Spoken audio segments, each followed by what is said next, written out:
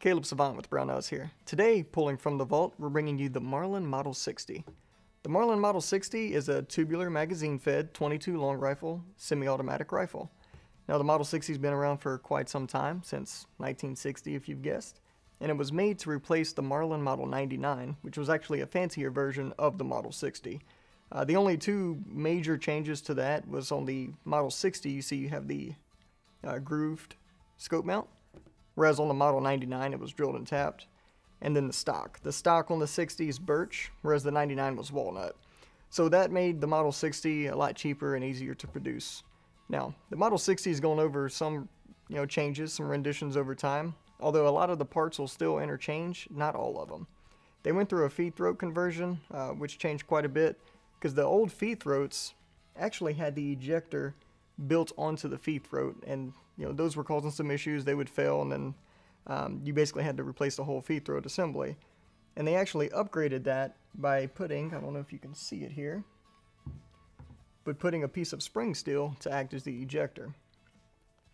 Another upgrade they did was to add a bolt catch on the trigger guard, which kind of as a gunsmith actually led to a lot of issues with the gun for people that aren't familiar with it. I'd have people bring this gun into the gunsmithing shop saying, I'm pulling my bolt release and, my bolt won't go forward. And all you have to do is hit the release. Or if they're familiar with that release, if you pull the bolt back and push the charging handle in, that locks it back as well.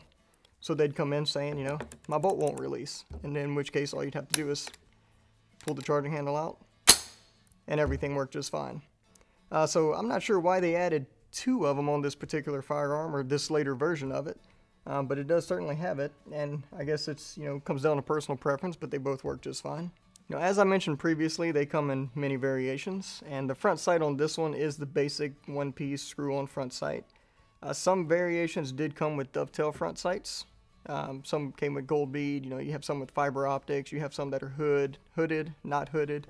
And then the magazine tube itself, they come anywhere between, I think, 13 to 18 round capacity. They're not interchangeable, so if you lose it, you need to make sure you replace it with the proper length so your firearm will function properly. So this was a common sight on pretty much every model. You have your leaf sight with your elevator. Then you have this 3/8 dovetail groove machined into the top of the receiver that'll fit your standard Rimfire 3/8 rings. And then the stock, of course, as I mentioned earlier, is a birch. You can get it in a synthetic variant as well, depending on which model you purchase. And then the butt pad, just your standard plastic butt pad. Some of them did have the Marlin logo on them. This one does not. And then you have your trigger guard here. This is a later model because it is cut out for that bolt catch, as I mentioned before. Earlier models did not have that. And of course you have your standard push button safety and your takedown screw up front here. So the Marlin Model 60, I grew up as a kid shooting this gun. A lot of sentimental value to me. I can remember going through the woods as a kid, just plinking away at pine cones and everything else. In South Louisiana, pretty much every sugarcane farmer's barn has one of these laying against a wall. So they're very common rifles, easy to find. Decent gator guns as well, believe it or not. But that's the Marlin Model 60.